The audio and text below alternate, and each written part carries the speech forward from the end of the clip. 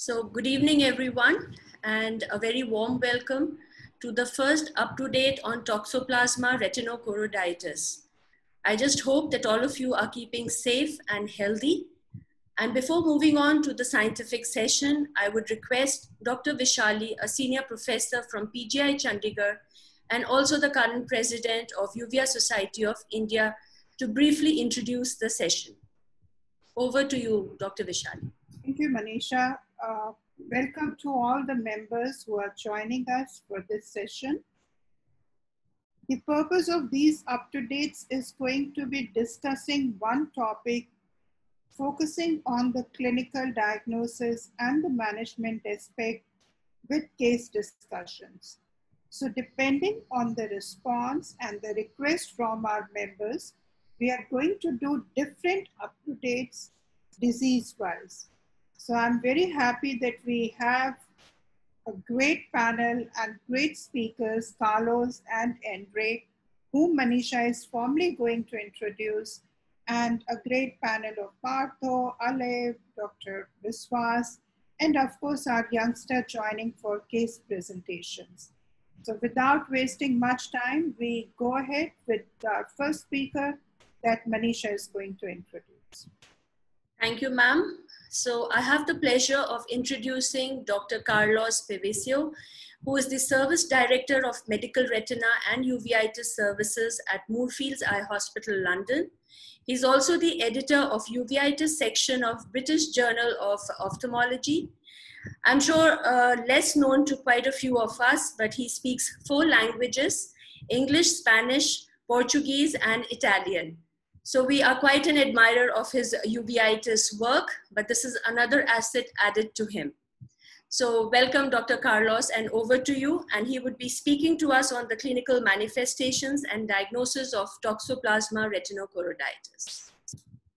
Thank you very much, Manisha. Thank you, Vishali. It's a real pleasure to be with you here today. And as always, you know, it's been a great experience with me being to India before and to share with you some time. I really enjoyed a lot my time, and it's really nice to be seeing some of my old friends in these images today. Unfortunately, because of this situation, I think we're only seeing each other on a small screen now, rather than being able to get together and as we used to. But hopefully this will go away and we'll be back to our normal ways.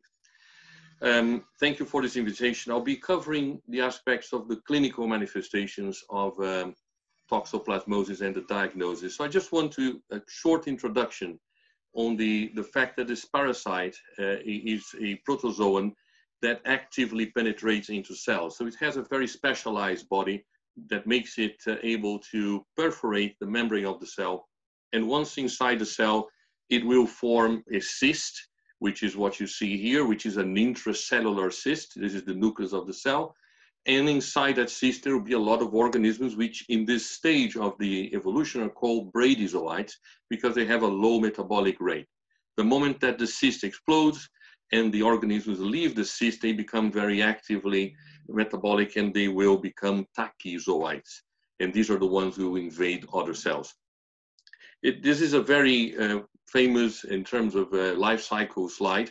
It shows all the different aspects of how you acquire the disease, keeping in mind that the felidae are the hosts that have the definitive, the sexual cycle of the organism. So they are the definitive hosts. So they will excrete that in their feces, in the soil, in the right humidity and temperature. That cyst becomes infective and sporulates. And then if ingested by us directly or by other animals, we will create cysts in our bodies. And we acquire from the animals that have had before because we're eating their meat. And if that meat is not well cooked, we can then acquire the disease. I'll mention in a moment the issue of the importance of water in this, because at the time this slide was made, water was not really considered as an element of this transmission. And now we know it's really a very important component of that. This is the reminder of the fetal infection in a vertical transmission, which a woman can do during a pregnancy if she acquires the disease during pregnancy. So a woman who is already toxopositive before pregnancy will not transmit to her children. This is what transmission of congenital looks like in terms of the appearance. Depending on the moment in pregnancy when the disease is transmitted, the manifestation will be different. So, and the transmission in the very early stage, which is less common, probably will kill the fetus. If it's in the second trimester, especially towards the end of the second trimester, you're likely to see the scars, these typical macular scars, and of course the presence as well of some cerebral changes. If it's very late in pregnancy, the child may be born completely normal and manifest changes related to disease later in life. So these are other examples. Some of these slides are courtesy of my friend, Professor Curry, and I'll be sharing that with you. He very kindly allowed me to use some of his material. So it shows to you here the presence of the calcifications in the brain and the typical macular scars, which are really diagnostic of this condition congenitally. The issue of the transmission and in postnatal transmission, there was a lot of discussion about that, because in Brazil, they found a city where large numbers of people were infected, and they thought that would be exposure to eating raw or undercooked meat. This is a town called Erechim in the south of Brazil. But it couldn't explain the whole picture. So they found that something was missing in that, and it seemed that water was what was missing. So this is what Andrea allowed me to use as well. It shows you that in some places, these water storage facilities are very poor quality. The water can be exposed, and that exposure allows contamination. It is the contamination of the water that eventually will affect a large number of individuals in the community. This is different from this storage here, which you can see a much better quality in which the water is well protected, and this community is unlikely to be exposed to the Toxoplasma. When it gets to the eye, then you acquire the disease, or you get it congenitally, and it can affect your eye. And it can have different ways in which it can present in the eye. So I'm going to go through all these different manifestations as we move through the slides. And I'm going to start here with the anterior segment. One important point to make, you can see the characteristic keratic precipitates, which are granulomatous. And my mentor in San Francisco, Bob Nozick, used to describe as mashed potato splashed against the wall, because it's kind of a dirty appearance to the endothelium. Not only the KPs, there are actually a lot of stuff in between them. And one feature that is very important to remember, when the inflammation inside the eye is of low grade, there is a very good chance this individual will have a hypertensive uveitis. If the inflammation is very, very intense, then they may not happen, because the ciliary body will reduce its secretion and will balance the trabeculitis, and you may end up with a normal level of pressure. But with very little inflammation, you may end up with a high pressure. When you come to the back of the eye, we can have different manifestations. So a primary ocular lesion means there's no previous scar.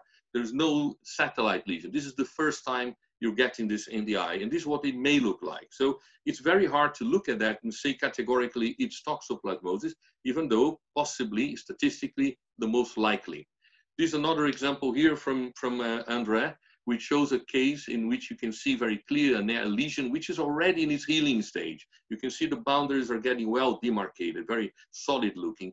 But it's interesting to see here the characteristic thickening of the retina, full thickness, thickening of the retina in this case. And of course, this patient also developed an epiretinal membrane. This is a case of a primary lesion without a satellite lesion adjacent to that. This is a different story here. Then we have a lesion. You can see on the left, this initial lesion. This is probably 1974. The photograph on the right is 1994, 20 years later. And it shows that the pigmented lesion is the original one you saw on the left, and there's an adjacent lesion to that. So the importance of this is to show that you may have a reactivation many, many years down the line. It's not something that happens at specific points in time. These are other examples of the reactivation adjacent to very pigmented scars and all the manifestations which can happen surrounding that lesion at the time of this event.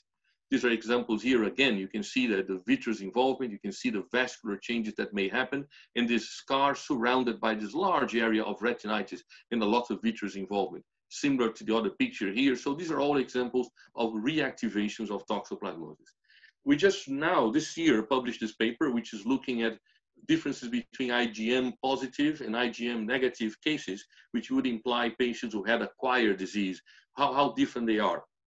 And the conclusion showed that the patients who are IgM positive tend to be older, they tend to have more macular lesions, and they tend to have less inflammation in the acute stage of the disease. So, and this is mainly because the immune system was not primed yet to the toxin. So the response is slower and they don't get the same. But down the line, they may still have a gradual inflammatory event. So after 6 months, they may look more similar.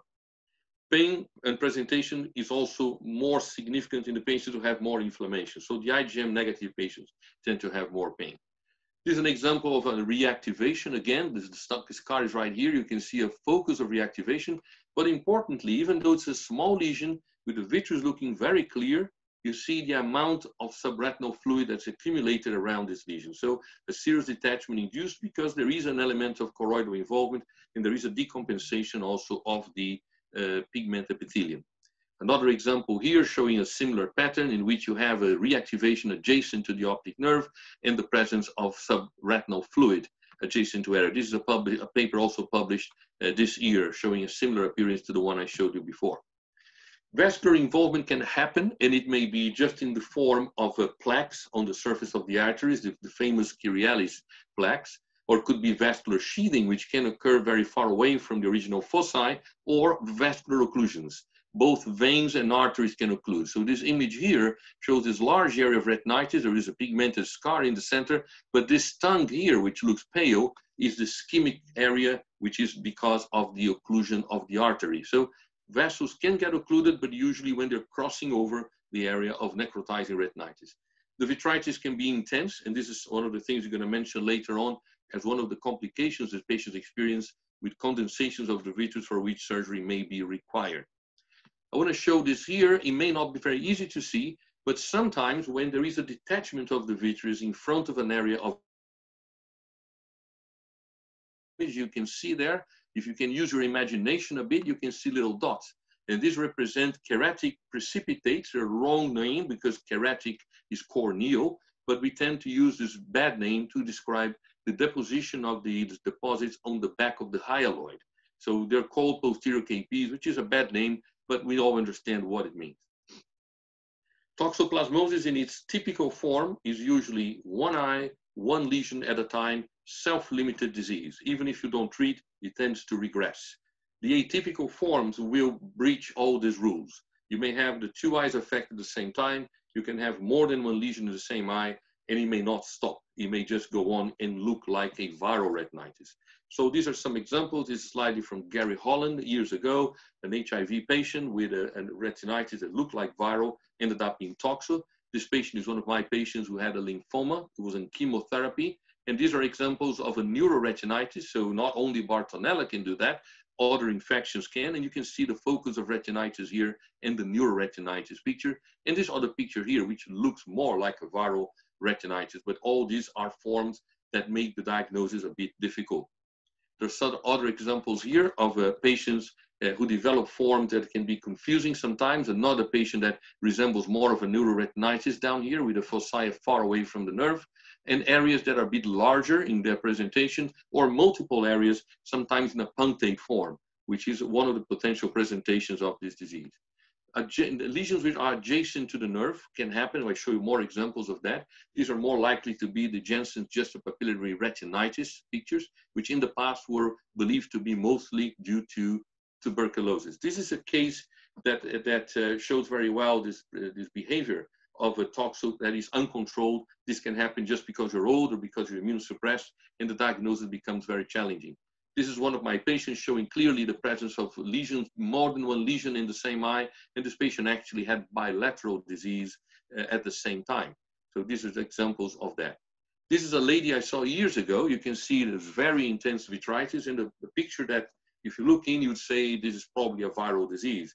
And she ended up getting a biopsy because we were uncertain of the reason for this. And in the biopsy, we've identified the presence of the Toxoplasma cyst. So this was a very old patient who was manifesting this very atypical progressive form of toxoplasmosis. These are other examples here of atypical forms in which you see this very extensive sheathing far away from the original focus. There are other examples I want to show you here. This is another example here of a very intense that might confuse you with something else, because you may not believe that that little area of inflammation can result in this much vascular change in the back of the eye. And this other kind of ultrapunctate toxo, or sometimes called pseudomultiple toxo, in which you have many lesions clustered in the same area, and these are not related to immunosuppression. This can happen without that problem. The peripapillary I mentioned to you before, and I think the relevance of this is the proximity to the nerve and the possibility of visual field loss, and also the proximity where the vessels come together. So the risk of these patients suffering vascular occlusions that will have a bigger repercussion in their visual function. In terms of the healing, when we pay attention to that, we see in the acute phase, there's a lot of swelling, a lot of inflammation going on, and then you have this regression towards the center, and that's usually how they disappear. Complications, I mentioned to you the vascular occlusions. You can see the slide at the top here, again this one, and the possibility of a choroidal neovascular membrane. The issue of visual field loss very heavily correlated with the location of the lesion, which is, if close to the optic nerve, within a disc diameter of the nerve, more likely to produce significant changes. Another potential problem associated with this is sometimes a macular hole that can develop. Differential diagnosis will be the possibility of a that toxoplasmosis you see there, but a viral retinitis, you see many times I'm mentioning that, and syphilitic retinitis can also do that. I think I'm just going to show you this patient here, because it's a patient who presented with this swollen disc hemorrhages, appearance of suggestive of a vascular occlusion, but no area suggestive of a retinitis. This patient was put on intensive immunosuppression and returned with a very large area of toxoplasmic retinitis. So this is, from the beginning, it was a toxoplasmic picture, but we missed the diagnosis. The patient was immunosuppressed and the disease behaved quite badly. In terms of diagnosis, I just want to mention that when the clinical diagnosis, the clinical picture is typical, there is no doubt. It's a barn door diagnosis. You can make the diagnosis very easily with a satellite lesion. In acquired cases, it will represent more of a challenge without the scar, but still is something that we will look at the options, how we can achieve the diagnosis. But you can see that the real critical point is when you have atypical cases, because these are going to be individuals who show a presentation falling out of the norm. And for those individuals, probably a combination of serology, which is very limited value, is very valuable when it's negative more than anything, and intraocular antibody analysis or PCR. So the obtaining fluid from the eye and checking for antibodies and for antigen will give you, combining the two, the best way of achieving diagnosis. So it's a clinical picture that makes you suspicious, but you can confirm using these techniques, which are available in most places. I want to show you very quickly a case that was put together by Dr. Testi. And essentially, this is a patient we saw in our clinic, Italian origin, and had a visual field loss in the right eye, and nothing really remarkable about the history. Visual acuity reduced to 612. You saw this image here already in one of the slides I showed you. And when this patient presented, the initial reaction in the clinic was that this was likely to be a viral retinitis. This was a patient that came to us and was suspected as a viral retinitis. I want to show you here, this slide is very interesting because it shows here the separation of the hyaloid, and behind the hyaloid, you can see the deposits, which can be seen clinically as these KPs that I was telling you about. But there are inflammatory deposits also on the surface of the retina. So this patient presented in a very active inflammatory state with vitreous cells and the involvement of the retina. Laboratory workup was processed because of the suspicion of viral. Started on antiviral therapy, both systemically and locally. The results show that all the viral investigations came back negative, and it was only positive for toxoplasmosis, both in the blood and in the PCR. So the patient had a treatment change, given the adequate medication, and progressed quite well. This is for the final slide to show you here, that once you settle down the inflammation, the inflammatory signs reduce, and the area that was inflamed and suffered the full thickness of the lesion becomes atrophic as a result of the destruction, the necrotizing characteristic of this condition. I think this covers what I wanted to show you. I'm sure we'll have a chance to discuss this further in our discussion. Thank you very much. Thank you, Dr. Carlos. I think that was an extensive coverage of the entire clinical spectrum of toxo. I think we'll take up the questions after Dr. Andre's talk.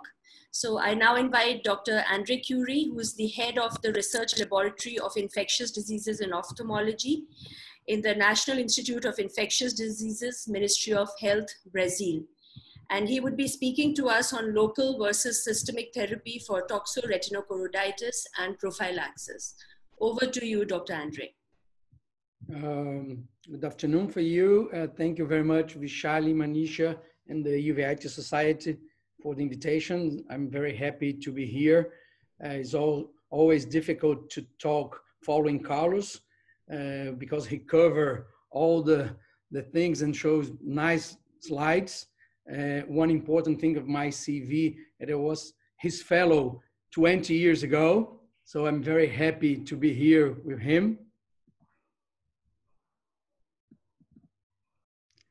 And I try to cover the idea of treatment and prophylaxis in ocular toxoplasmosis. And there are some challenges in toxoplasmosis, and I like to start all my talks in toxo saying this for a question, because especially my residents, they don't like to see much toxo because 75% of our cases are related to toxoplasmosis retinochoroiditis. So I try to convince them that it's quite difficult condition because all patients ask these 4 questions. How did I get the parasite? Will affect the other eye? It will relapse, or how we avoid relapses? And the answer is always, I don't know. So it's a quite challenging disease. Regarding treatment, the questions are when and how. And there's no consensus about this. There are several studies, and I'll show you most of them. And you see that, especially when, if you look to the Brazilian Uveitis Society recommendation, they say that you should treat macular and optic nerve lesions, patients with significant vitreous haze, decrease in visual acuity over 3 lines in Snellen charts, large areas of retinitis. I can say here that I don't agree with this recommendation because I treat all my patients, and I will show you how I do this. So this is a typical case of congenital. There's a consensus of this, that patients present with congenital toxoplasmosis should be treated for 1 year. So it's quite easy to start therapy in this kind of patients. Patients that have lesions close to the disc, Carlos Pavese showed it before, that can live with visual field defects. Large areas of retinitis, so there's no debate on this also. This punctate outer retinitis is also a recommendation for treatment. Lesions in posterior pole may be acquired primary lesion, like this one in the left, or a recurrence, this one in the right, but you can see both are very close to the macula. So there is no doubt that you should treat this kind of lesion. Acquired infection like this one, this is a patient with the IgM positive with this multifocal presentation. This can happen in acquired toxo. And in patients HIV positive, this is a patient from Carlos Pavese, immunosuppression secondary to lymphoma. So those are cases that are most of the people will treat with antibiotics. The question is, when happened this kind of clinical picture? The reactivation outside the arcades, the vision probably is very good, no vitreous haze. If you should treat this kind of patient or not. I tell you that I treat all my patients, even if the visual acuity is normal, there's no vitreous haze, because usually we don't know the behavior of this clinical picture in the following weeks. So I prefer to give antibiotics, and I use most of my patients, I use steroids also. Very recently, in 2018, this colleague from the northeast of Brazil, Fabio, did a survey in the Brazilian society and said that almost 70% of the colleagues treat all cases. So it's a little bit different for the recommendation of the Brazilian society. If you go to the visual acuity, if less than 20 to 100, almost 90% of the colleagues would treat, 94% with severe vitreous inflammation, and 88% in acquired infection. So it's quite common to treat toxo in Brazil. We know that the strain in Brazil is more aggressive. So we have a lot of vitreous haze, large areas of retinitis, and a lot of inflammation. So most of the people are very likely to treat all the cases.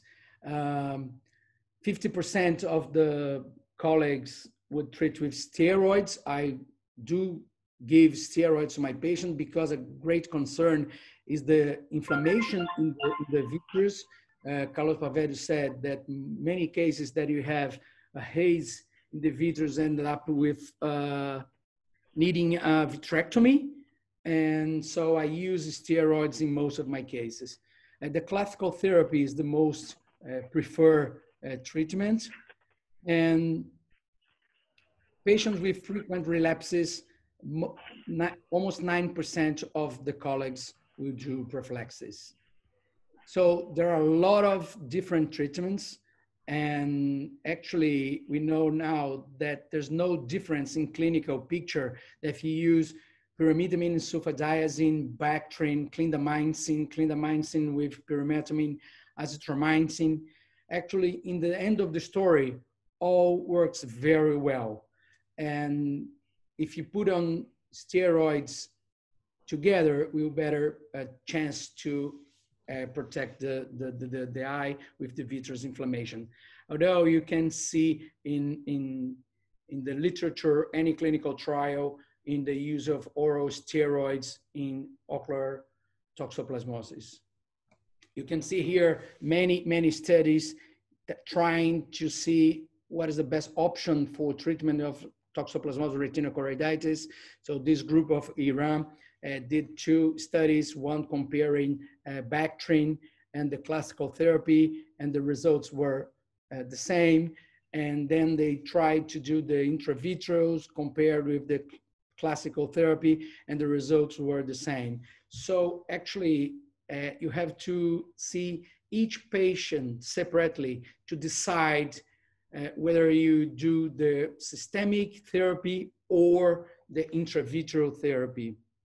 This is an interesting paper that we did in Brazil with the group in the pharmacy regarding adverse reaction in the treatment. And 85% had one kind of adverse reaction in the treatment. So it's very high. This is the treatment with the classical therapy. And it's important to say that they're not very bad reaction, but they do exist. So we can consider to avoid systemic reaction to use intraocular therapy. And most of the reactions were due to the steroid use. Regarding prophylaxis, this is a very interesting issue because many years ago, the group from São Paulo and the south of Brazil, Professor Silveira, they did a trial on using Bactrim for 6 months, and they showed that can be a benefit to use Bactrim. Later on, they did the follow-up of 10 years study, and they didn't show very good results.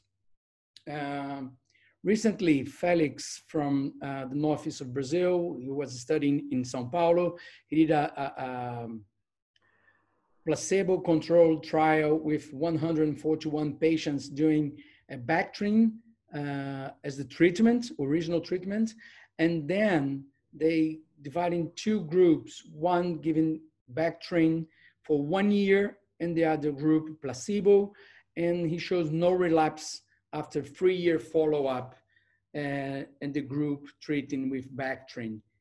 Very recently, the same group published the 6-year follow-up, and he showed that only 1.4% of the patients that treated with Bactrim for 1 year following the original Toxoplasma retinochoroiditis presented reactivation. So it's very clear now that the prophylaxis is very good, but the question is, which patient we should use the prophylaxis since we have adverse effects of the medication?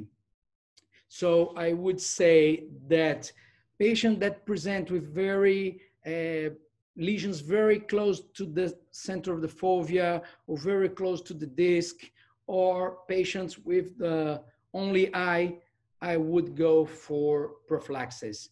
So if I have this kind of clinical picture, I will offer the patient Bactrim 1 tablet 3 times a week for 1 year. Regarding reactivation after surgery and prophylaxis before surgery, this issue started when this publication in 2002 come up, and they showed that patients can present reactivation following cataract extraction. This is a small number of patients, were only 14 patients that underwent cataract surgery. And if you go to the results, in these 4 patients, in these 5 patients that present reactivation, 3 patients present the reactivation more than 3 months after the surgery. So it's quite difficult to correlate the surgery with the the reactivation of the disease. So because of this study, we decided to do another study with Carlos, my colleague in the Minas Gerais, Gustavo Eringer, and the group of Moorfields. And we did a retrospective study with 69 patients, 50 that underwent vitrectomy, 19 with cataract surgery.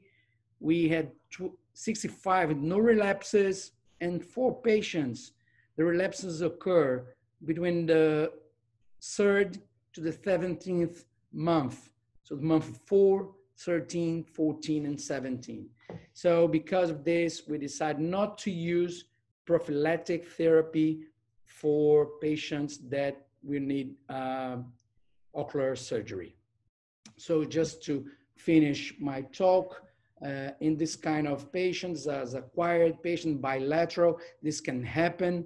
It's not common, but you can see IgM positive patient with bilateral cases. And once again, I would treat this patient with antibiotics. Once again, Manisha and Vishali, thank you for the opportunity to talk to you. Thank you very much.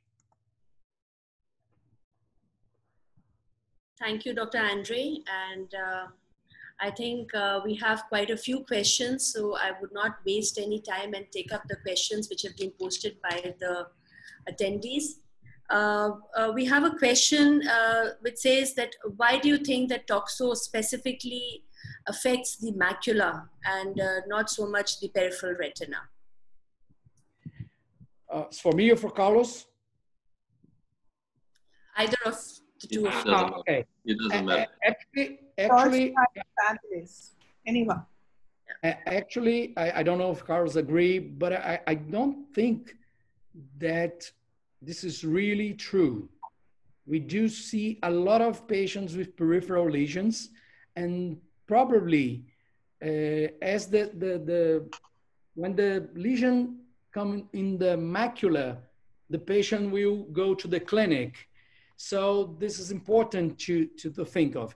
This is typical to have in the congenital form in the macula, but even in the congenital, the group of Minas Gerais showed there are several peripheral lesions. Probably they miss during the examination, and they show that 8% 6% of the case in congenital toxo can present with a scar in the back. So I'm not sure that this thing that is more common in the macula is really true. I agree, Andre. I entirely agree. It is what you see. The patients will present when they're more symptomatic. They're going to be more symptomatic if the lesion is involved in the posterior segment, posterior pole. Peripheral lesions may be unnoticed. So I think it is very much a question of what you see and not really any specific attraction of the toxoplasma towards the macula. The paper I mentioned to you looking at IgM positive and IgM negative looked into that as well, just because we had this data. And it showed that the patients had a bit more of macular involvement when they were IgM positive comparing to the IgM negatives. But I don't think we can explain that just because of this factor. I think clearly the presentation to the clinic will depend on the symptoms, and posterior pole will show more symptoms, it will come more. So it doesn't mean they don't have peripheral lesions. I agree. Regarding this paper, I think you all should read, and we discussed a lot, me and Carlos, before this study was published. And the thing is, at Moorfields, they have a bias that patients that go to the clinic, that they are IgM and they go to the clinic because of clinical presentation in the eye. At Fiocruz, we have a clinic of acquired toxo without any ocular changes. So it's called acquired fever clinic. So everybody that have 1 week history of fever go to this clinic. So we have a huge number of acquired toxoplasmosis, and we don't see this. Actually, we find many lesions in the periphery by chance. So the patient go to the infectious disease clinic, they were sent to us, and we did the fundus examination and find some changes in the back. I show you 1 or 2 cases like that. So I'm not very happy with this thing that is happened in the macula. I don't believe. I'm sorry, Carlos, but no. I think what you're saying makes sense. I'm not saying that all the patients IgM will have it. I think you're right about the fact that I'm reporting only cases who had it. So we're having everybody reported had a problem. So if I look at a screening, probably I'm going to find very few. If I'm looking at a population bias because they're coming due to symptoms, it's a different story. So it is a finding. I don't think we can explain why that we saw that. And it's retrospective. The numbers of IgM were about only 37 patients. So it's a very small number as well. So it's difficult to draw significant conclusions or draw any explanations from that. It's just an observation. And Dr. Carlos, you showed such a lot of varied manifestations of toxo. Have you ever come across a vasoproliferative lesion being presented as a cause of, toxo being a cause of that? I personally haven't. I'm not sure if Andre may have. He sees a lot more than I do.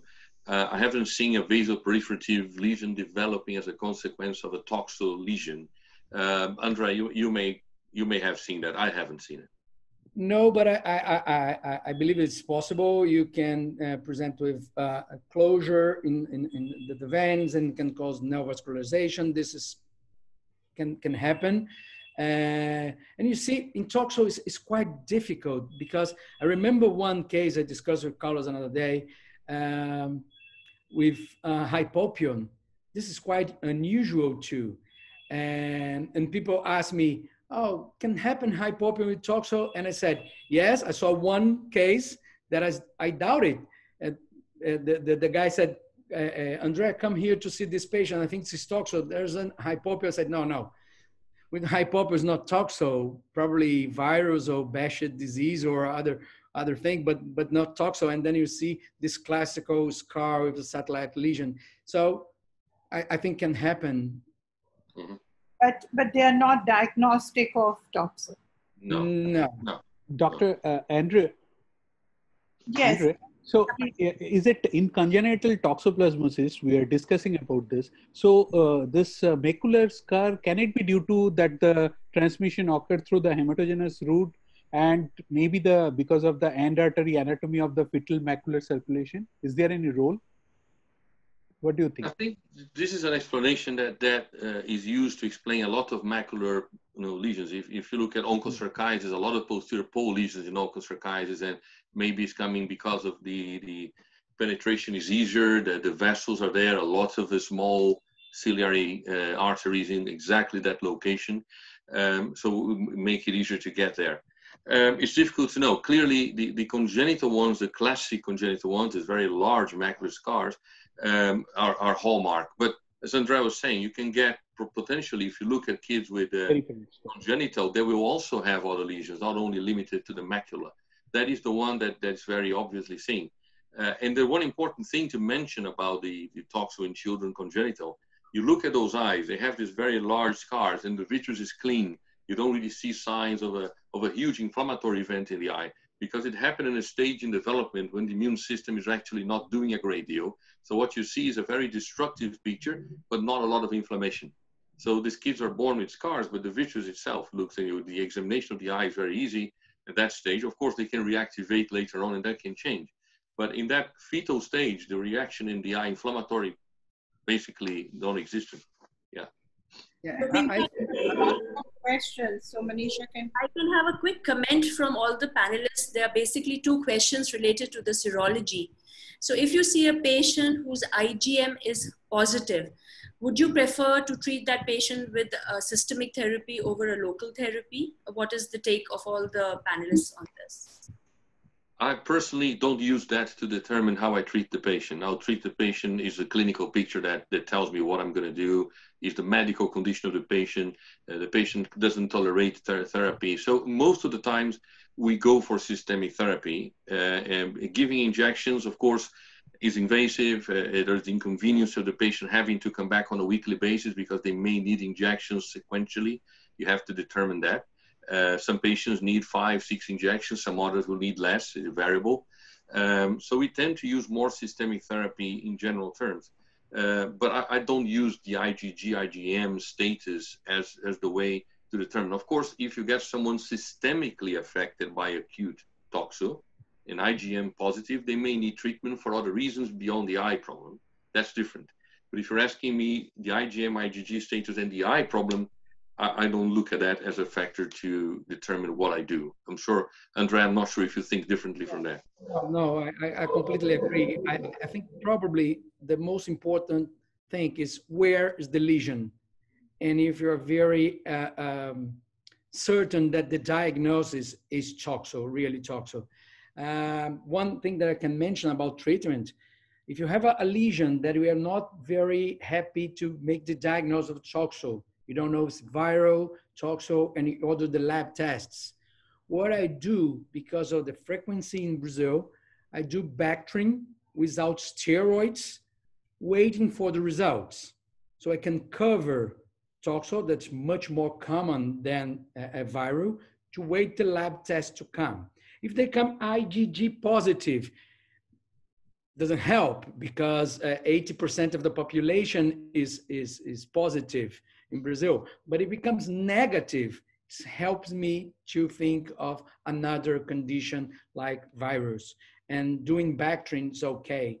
You can protect toxo, we treat toxo if it is. So it's another important thing about the trying to decide between systemic or intravitreal. Most of the cases I go for systemic therapy. Andre, what about Dr. Biswas? Andre, you give dexamethasone with the intravitreal clindamycin routinely? Dexamethasone, yes, dexamethasone, yes.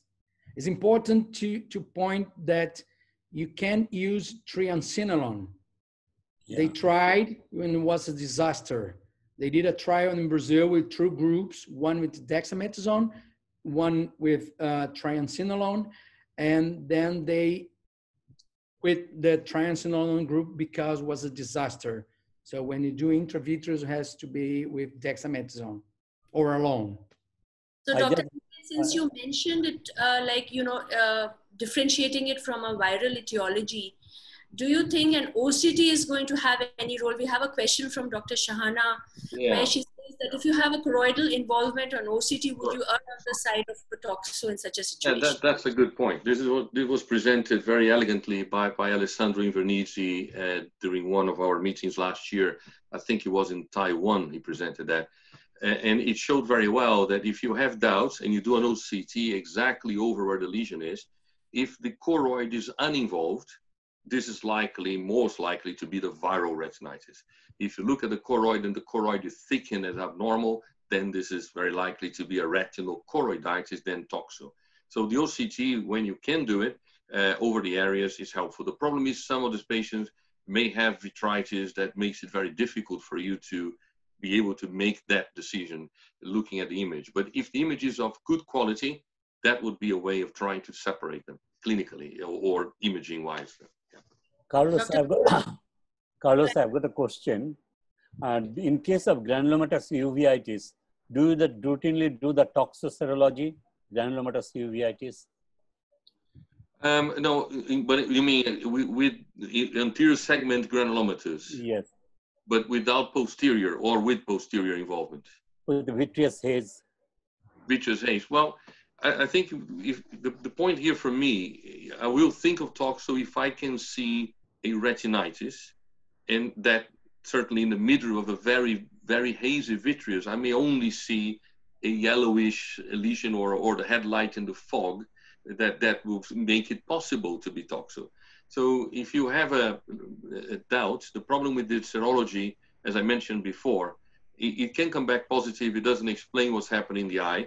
It's more valuable if you have a negative serology because it makes it less likely. Someone who's never been exposed to toxo is unlikely to have toxo in the eye, but a positive serology doesn't make the diagnosis.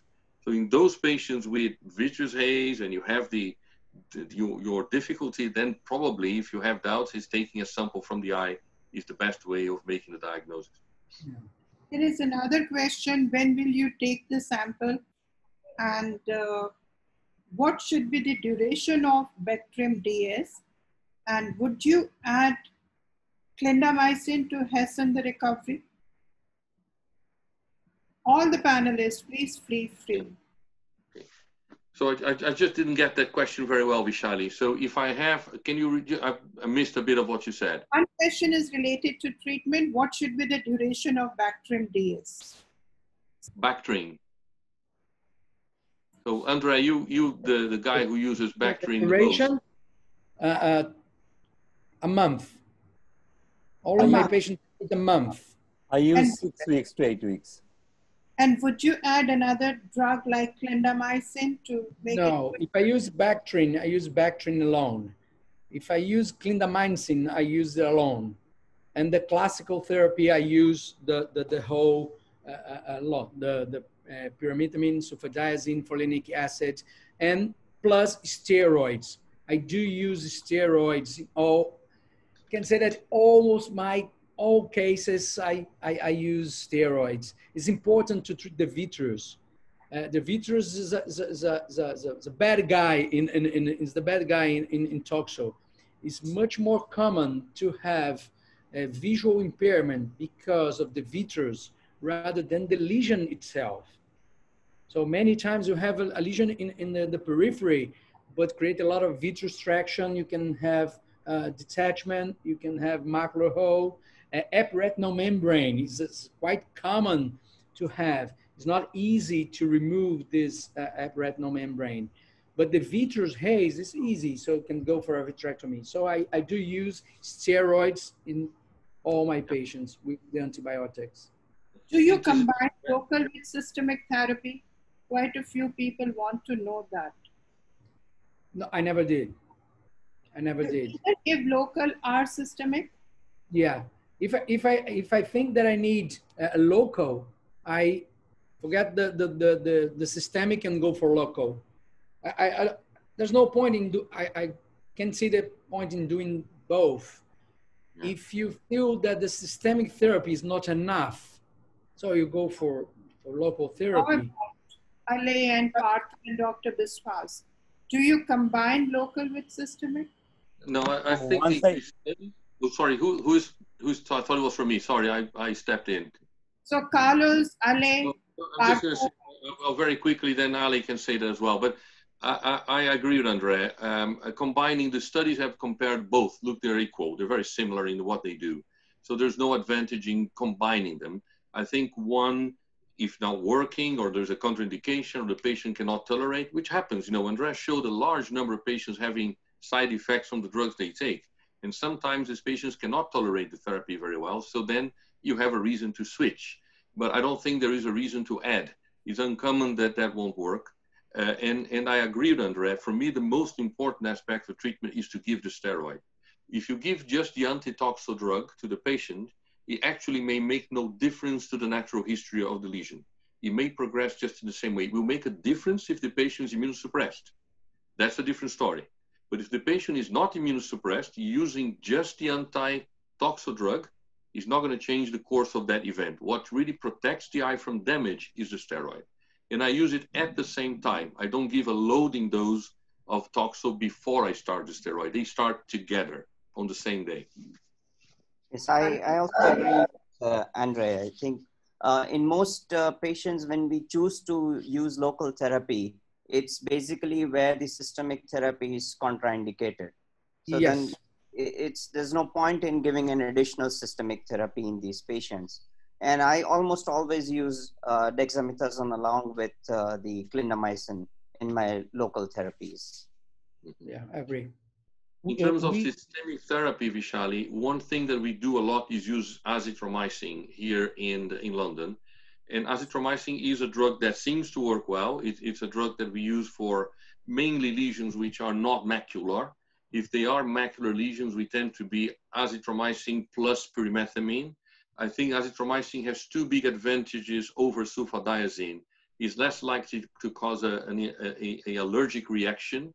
And the second is easier to take. It's once a day against 4 times a day. So it's an easier drug to prescribe. But there are reports of cases not responding well to azithromycin monotherapy. So it's not a good idea to give for macular lesions because it may allow the lesion to progress, especially if you're using the steroids, as we said we do. So in those lesions, I prefer to give the combination of pyrimethamine with azithromycin. For peripheral lesions, I can go with azithromycin and observe. If I'm not happy, I can add, but in the peripheral lesion seems to be less important. I had a question, Carlos.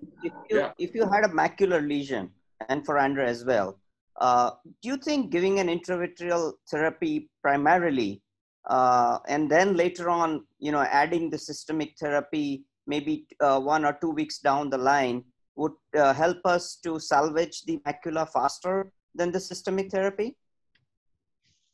I don't think we have any evidence of that for sure. We haven't done that. But thinking about the way the disease works, I wouldn't think it will make a difference to that sequence of events.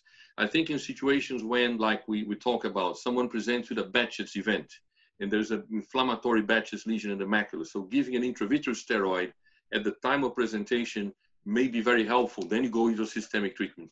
In the case of toxo, I don't think I know the answer in terms of I've done studies and I can tell you that for sure.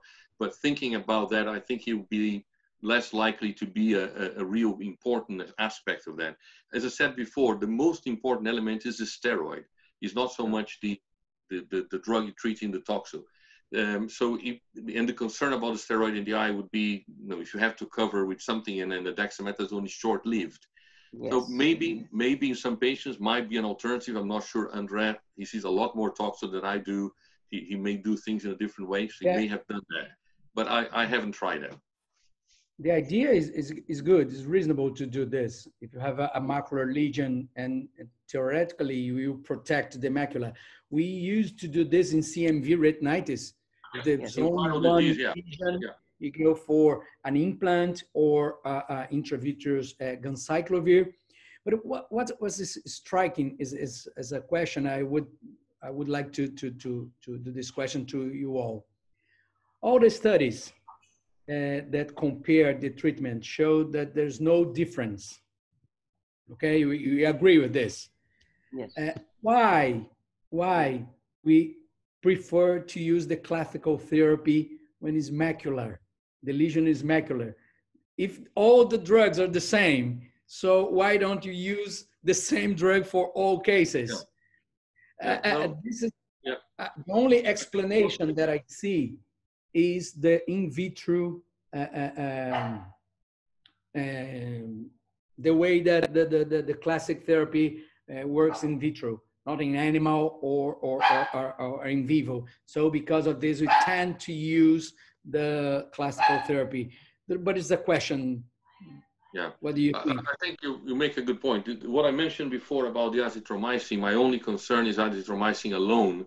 We know that it may not work for all cases. So my worry is that I have a macular lesion and I give azithromycin only, I may not be covering that individual enough. So in macular lesions which are threatening, I will use azithromycin in combination. But the point you make about why do I change my approach? Because if there's no difference, why do I have to change? You know, I could use the same thing all the time. And you could say I could use intravitreal all the time. Yes, you could. The results show they are the same. The results are the same. So you could very well do that. It's more because I think it's an invasive procedure. You're putting a needle in the eye. You may have to do it more than once. You will have to do it more than once. You cannot treat with one injection only. So you are exposing the patient to some extra risks. They are small. Agree, we're so used to injecting these days that we know the risks are small, but nevertheless, it's an added risk of something happening. On the other hand, you may argue, well, but you're running risks giving them tablets as well, because they may have all the side effects from the drug. So it's a bit of the balance there. So I think it's a good question. I don't think we have an answer. And whatever, the point I make in my lectures about toxo, when I talk about treatment, I just tell people, do whatever you prefer. I'm not going to tell you to do what I do, because whatever you do may be right. And there's no right or wrong here. I think the combinations people use, the different approaches, they probably work all about the same. So I don't impose my thought. I just feel whatever you think works, use it. My point is, I treat with the classical therapy, most of the cases. And in Brazil, people love Bactrim. People love because it's easier, it's cheap. So it's quite easy for the patient to handle with the Bactrim. It's only 2 tablets a day. But when you ask them, oh, if the lesion is macular, no, in this case, I'll change for the classic. So yeah, I understand. So they do what they don't believe. They believe that's the same, but if the lesion is more threatening, they use another drug. So I agree with you. There's no evidence. I think it depends from case to cases. Like we also combined local therapy with systemic therapy. The intravitreal clindamycin is an excellent drug. Only problem is the half-life. It has a half-life of 1 week. So you need multiple injections. So sometimes we give intravitreal injection when the patient is on systemic drug and not showing response. In that case, we may add intravitreal injection. I think Ali's idea, the question he raised before, about using injection like we do in viral retinitis. We always give a foscarnet on presentation when patients come. So the idea of giving a clindamycin and a dexamethasone and then going for systemic after that may be an interesting approach. I have never tried that. No, I've never tried, but it makes sense. I think it's a reasonable thing to suggest. And maybe something to consider. You know, someone comes with a macular lesion, will it make a difference? But sometimes it's any micron that you come recover is significant, because in that location anything is significant. So any improvement you can get extra is valid. I think your question, Ali, is perfectly great suggestion. Yeah, we should try. So I have another question, that how frequently would you like to repeat the intravitreal injection? I mean, is there an upper limit to that? I think on the basis of what we already heard, and that's what I do anyway, I tend to give weekly injections depending on the behavior clinically as well. But the half-life will allow you a cover for about a week, and then you have to repeat that injection. So we tend to give, if you look at what Andrea was replying before, how long do you treat for? Maybe 4 weeks, maybe 6 weeks. Some patients may need 4 injections weekly. Some patients go on to have more than 4, because it depends on what's happening to the lesion in the eye as well. So if I see there's still inflammation, the lesion is still not responding, I will carry on injecting. So the number of injections will be dictated by the clinical picture. But I think the gap normally that I give is weekly. With viral diseases, many times I do 2 weekly injections as an induction, and then I go to weekly after that. But with Toxo, I haven't really done that. I've done just weekly injections. I'm not sure the others can tell me your experience. You know, it's great to hear everybody else saying what they think. Yeah, Len, you want to add something to it? No, I think weekly is fine, but I don't know. In my experience, luckily for most of my patients, I have never had to use more than 3 injections. So maybe it's a different geography. Say, if you read the literature, it shows that the papers published on this show that most of the patients will get away with about 3 injections in average, but there are patients receiving 5 or 6, depending on the clinical presentation. So it's a case by case that you define. There is one interesting question from Dr. Kumarasamy. She says, he has a patient from Colombia, severe vitreous inflammation, but no focal patch of retinitis. IgG is positive, PPD is positive, and no TAP was done. X-ray was no TB. So should they make the diagnosis of Toxo just with IgG positive and vitritis and no retinitis? Andrea, I can see you shaking your head already. In Brazil, I won't give this diagnosis without seeing a retinitis because of the IgG only. Have 80% is positive in Brazil, so you can make the diagnosis. I think it's the same for you in India with the PPD of 6 millimeters. I would diagnostic vitrectomy in such cases when you don't know what you are dealing with. Yeah. As I mentioned before, I'll go for vitreous biopsy and PCR. Yeah. If I consider the diagnosis, I would treat with Bactrin alone and see the behavior. That was another question for you from somebody, that you have given it for 4 weeks and the lesion is partially responded. Would you stop it? Because you said you will give it for 4 weeks. No, I do for 4 weeks. All my patients I treat for 4 weeks. Now at 4 weeks, the lesion is not completely healed. All right. So I keep to 6. I'll keep the to 6. What is important too is sometimes the lesion is completely healed.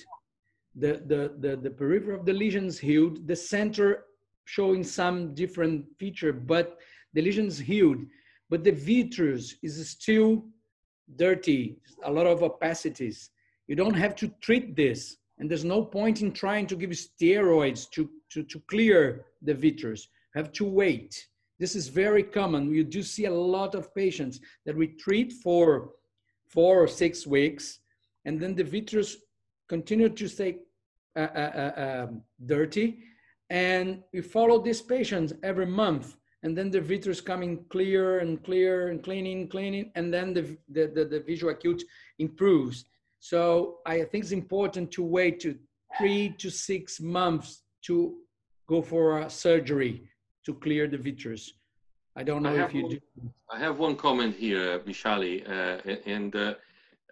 sometimes, and then we may disagree a bit with Andrea here, but sometimes I see patients who have gone through the treatment, they heal, and they look better. Then you stop the steroids, and they come back 2 weeks later saying they're seeing more floaters in the eye. And that happens usually in large lesions, not in the small lesions. If they had a very large lesion, they get better. You see, that's fine, you're off. And then they come back and say, I think my Toxo has reactivated. Then you look in their eyes, and the Toxo has not reactivated. It's just scars. But the vitreous is definitely worse than it was at the time they were discharged. So they are doing it kind of an immune recovery picture in the sense of, I removed the steroids and there is antigen in that vitreous and the body is reacting to that antigen. So the patient does get a bit more of inflammation. In these patients, depending on what I see, depending on how much, I do give them a bit of steroids. I do give them to see to bring it down. I don't necessarily put them back on the anti-toxo treatment, but I give them a course of steroids, low dose, just enough to switch off that process because they are very bothered. They were okay, and then they come back and say, this is all back again. So if you give them the steroids, it tends to get better. And the lesson I've learned over the years, in these individuals, I taper the steroid a lot slower than I would do in the other patients, because I know there's probably a lot of antigen in that eye. So I'm just allowing more time for that to clear. So eventually they'll come off. If there's going to be some vitreous left over, as Andres said, you may have to wait several months to make your final decision. And many times that clears significantly to the point of not needing any surgery. So very few patients actually go on to have surgery. The majority of patients end up feeling either because it goes down or because it's so little that they don't get bothered enough to justify an operation. Can I comment? Yeah. I have had the opportunity to use the topical difluprednate eye drops along with the prophylactic anti-glaucoma drops in such patients. And I think the difluprednate has a very good posterior segment penetration, and it really clears off this remaining, mild vitreous haze, which patient keeps complaining about the floaters. So majority of my patients now, I don't need to put them on systemic steroids. I just give them topical just twice a day. That's it. And, maybe for 2 weeks, and then taper it to once, another for 2 weeks. And most of them do pretty well. Yeah, we don't have Durezol in the UK. So without that, I know Durezol has a very, very striking reputation for being good for posterior disease as well. Yeah. But we have no access to that. So I'm unable to offer that to my patients. So I'm limited to more conventional therapies. But I hear that from other people as well, that yes, you can get a good effect. But I unfortunately cannot prescribe that. I don't have it. It would be interesting if you have enough patients to do 2 groups. One with doing nothing and the other one Durezol, and see what happens in a 6 months follow-up. Would be very nice, very nice. I'll just interrupt the discussion. We've already overshot the time, so maybe we can take up a few more questions at the end, if the time permits, and we'll move on to the case presentations now. We have 3 cases in line. The first one being from Dr. Anu, and he's from LBPI Bhubaneswar. Of course, we already are joined in by Dr. Biswas, Dr. Ale, and Dr. Partho, who are going to be discussing the cases along with Dr. Carlos and Dr. Andre. So please feel free to, join into the discussion at the end of the case presentation. Dr. Anup, you can share your screen, please. Yeah, thank you, Dr. Manisha. So I'll start with unusual presentation of Toxoplasma retinochoroiditis. To stay with the narrative today, I want to present the presenting features first, followed by the past history. So without further ado, we will go to the case. This was a 15-year-old lady presented to us with diminution of vision since 1 month. Her right eye was good, 20/20 and 6 of vision. Anterior segment was quiet and fundus was visible and within normal limits. However, in the left eye, she had 2200 vision and 36 for the near. And when we saw the anterior segment on slit lamp, she had fresh granulomatous inferior KPs with AC cells 3+. Seeing the posterior pole, she had unifocal necrotizing retinitis at macula. There was a vitreous haze, and OCT showed a full thickness retinitis with considerable back shadowing, and pre-retinal hyperreflective clumps were seen. So we went forward with the diagnosis of right eye emmetropia and left eye granulomatous entry uveitis with unifocal necrotizing retinochoroiditis, and given the clinical picture, it's a Toxoplasma retinochoroiditis. So we probed this girl for history, and she gave So on the nasal part of the fundus, she had this multiple yellowish white stuck-on lesions giving a Chilaris vasculitis-like appearance. Now these aren't crystalline and these aren't on artery, and these are also seen elsewhere over the surface of the retina. Also, this case had vascular sheathing around the veins. So coming to the past history, when we dwelled into her history, she told the history of diminution of vision 3 months back, when her vision recorded elsewhere was 2200. This was a photograph that was available to us where we could see a disc edema with nasal margin blur, peripapillary vascular sheathing, which was at the macula as well. So this was the dilemma that landed into our mind, that what if this case presented to us first, and could could we have diagnosed this as Toxoplasma retinochoroiditis or a Toxoplasma papillitis for that matter? Seeing in retrospective, probably the place where we got the retinitis at our presentation, there was a yellowish lesion, deep retinal. Maybe what we would have done here is got an OCT and then observed it. However, the treating ophthalmologist thought this to be a case of papillitis, and in view of her young age, he got MRI brain done, which was normal, and she was much treated on the lines of ONTT trial with IV methyl prednisolone followed by a short course of Vicelone. So her vision improved to around 21-25, and again she had a loss of vision for which she came to us. So going to the treatment part, in this particular case, since it was a macular involvement, we are sticking to this regime, which was a combination regime of clindamycin along with trimethoprim sulfamethoxazole, that's a Bactrim DS.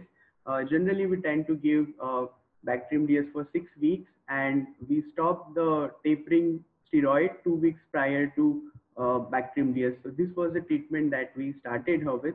However, after 1 week, when we had injected clindamycin and started on Bactrim DS with Vicelone 50 mg, which was 1 mg per kg according to her dose, there was resolution of the pre-retinal stuck-on lesions that we saw earlier at presentation. However, inferiorly, she had what we call as posterior subhyaloid precipitates or posterior KPs, as Dr. Carlos had mentioned.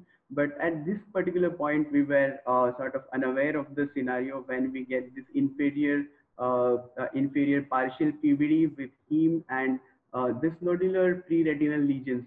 So we thought a possibility of flare-up of inflammation versus a alternative diagnosis like syphilis, in which pre-retinal precipitates are known. So we got her serology for which was toxo IgG positive, IgM was negative, and both the tests for syphilis, TPHA and VDRL were non-reactive. When we dwelt into the literature, we got to know that this have been described already as posterior KPs by Richard O'Connor, and these KPs we think where these are said to be the inflammatory aggregates gravitating inferiorly. The main material, inflammatory material that is derived on could be those stuck-on lesions that we saw on the vessels and surface of the retina and the pre-retinal clumps that were evident on the OCT. So these PSPs or the posterior KPs resolved after 2 weeks, and the retinitis lesion had a good healing with pigmented scar during a follow-up period of 6 months. So thank you. These are my 2 questions for panelists today. How to diagnose a case of atypical presentation of toxoplasmosis if it presents as papillitis alone without a focal retinochoroiditis? And second is posterior KPs, as Dr. Carlos has already mentioned, what's their significance and the pattern of resolution that you see in your practice. Thank you. It was great presentation, great case. I presented in my talk a case that was not exactly the same, but similar. The lady who's got steroids because she came with a swollen disc and developed toxo after the steroids were given. So very similar to your case. I think in your patient, there was a clue there in that image that there was a retinitis going on that could have been seen at that stage. And we just talked about the fact that even though toxo is a localized infectious process, inflammatory reactions can happen away from it. So that optic nerve swelling and all that was secondary to that event already happening. The difficulty is if you see nothing at all, if there's no clue of retinitis, just a swollen disc, it's a bit complicated because toxo affecting the nerve directly is possible. There are pathology specimens showing the presence of the toxoplasma within the nerve. But in our clinical experience day to day, the patients we see having a very swollen disc with a appearance of inflammation are usually associated with an adjacent retinitis. And many times, once the whole thing settles down, you can even see there was already a small scar there hidden by the inflammation that you didn't see during the acute phase. So it could be just a recurrence adjacent there. So it may be hard in some patients if there's no clue. If you don't see a retinitis, you just see a papillitis truly, it's very hard to say this would be toxo. In your patient, as I mentioned, there was a clue. In many patients, if you look carefully, you'll find there's something around the nerve that explains what was going on. In terms of your question regarding the hyaloid deposits and all that, I don't think they have a specific significance. They are just, you can see the images that you create. The hyaloid detaches from the retina. It creates like similar to the anterior chamber, isn't it? You have the hyaloid would be the back of the cornea, and you have fluid in there, so inflammation going on, and deposit will go either way on the surface of the retina or the back of the hyaloid. I don't think there's specific, I don't know of a specific significance of that finding in terms of telling you what to change or what you're going to do anyway. I think that the moment the inflammation starts to respond, and you showed very, very nicely in your case, your treatment immediately had an effect on the arterial deposits, on the veins. So the inflammation subsiding, those changes will subside too. They will gradually fade away. I don't think there's a specific meaning, but I'm handing over to someone who knows more than me. Andrea or or the other colleagues online might give you a different take on that. Arthur, do you have any comment? Yeah, Anup, very, very interesting case actually. So if you look, this toxoplasmosis related optic neuropathy, there was a paper from US, I think. So they divided this optic nerve involvement into two types. So type 1, they leveled it as a secondary infectious involvement of the disc, optic disc, from an adjacent focus of the retinochoroiditis. And the type 2, they leveled it as a primary isolated involvement of the optic disc where there is no evidence of retinochoroiditis.